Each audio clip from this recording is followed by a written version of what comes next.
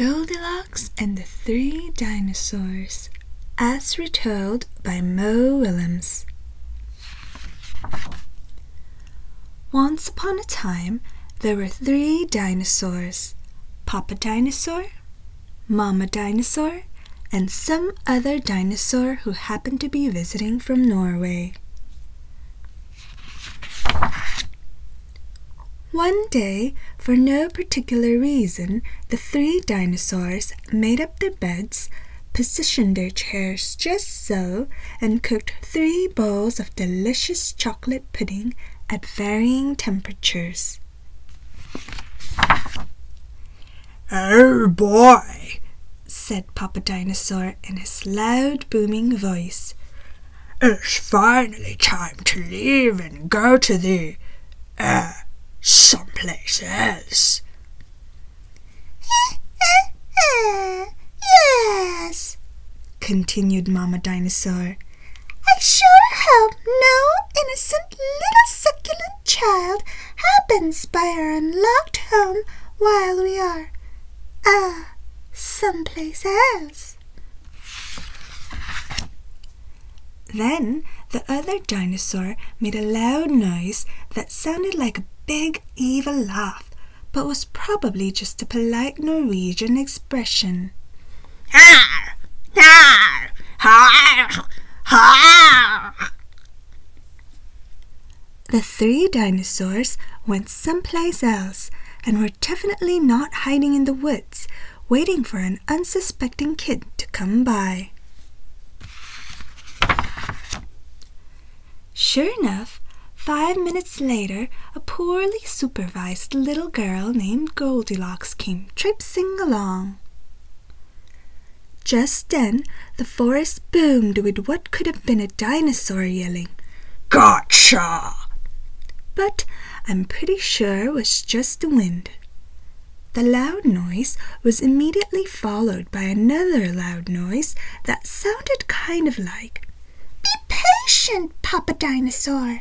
The trap is not yet sprung." But that could have been a rock falling, or a squirrel.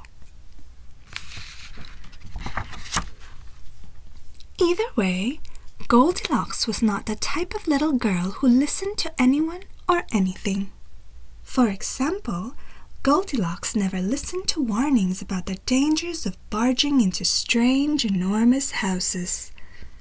So as soon as Goldilocks came across a strange, enormous house, she barged right in. Inside, Goldilocks immediately smelled the 3 bowls of delicious chocolate pudding. Said Goldilocks. "That chocolate pudding smells delicious. If only I could get all the way up to the top of that counter."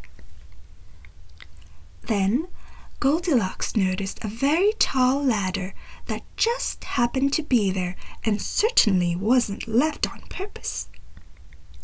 Goldilocks climbed up the ladder and found herself face to face with 3 gigantic bowls of chocolate pudding. The first bowl of chocolate pudding was too hot, but Goldilocks ate it all anyway because, hey, it's chocolate pudding, right? The second bowl of chocolate pudding was too cold, but who cares about temperature when you've got a big bowl of chocolate pudding? Not her.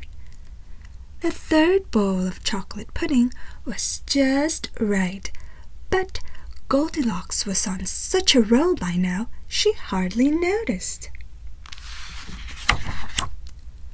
Soon Goldilocks was stuffed like one of those delicious chocolate-filled little girl bonbons, which, by the way, are totally not the favorite things in the whole world for hungry dinosaurs. Tired and groggy, Goldilocks noticed 3 chairs in the living room, so she climbed down the ladder and walked out of the kitchen. The first chair was too tall. The second chair was too tall. But the third chair was too tall.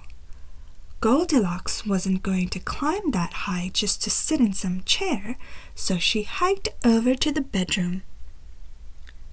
When she got there, Goldilocks noticed that the beds were also gigantically big. "What is going on around here?" groaned the exhausted girl. "The bears that live here must be nuts."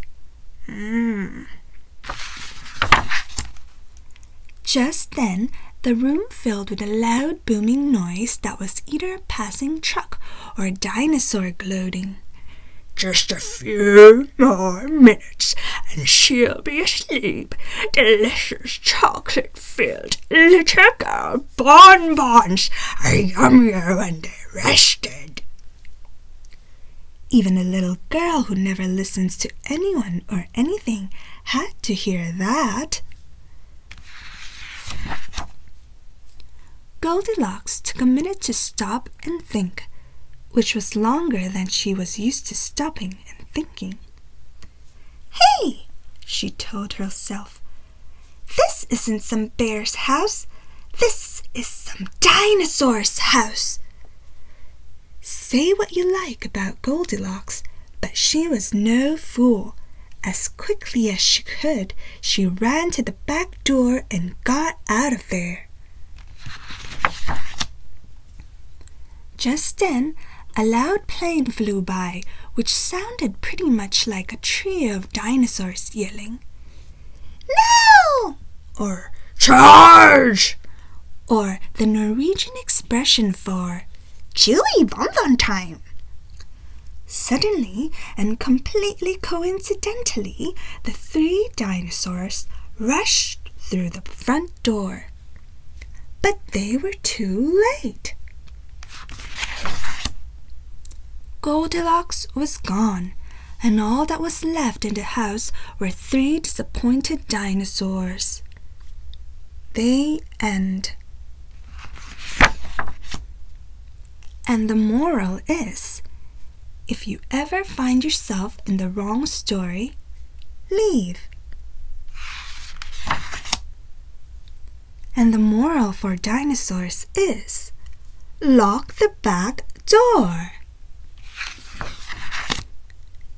The end. If you haven't already, hit that subscribe icon. Please also like and share the videos. Till we read again. Bye!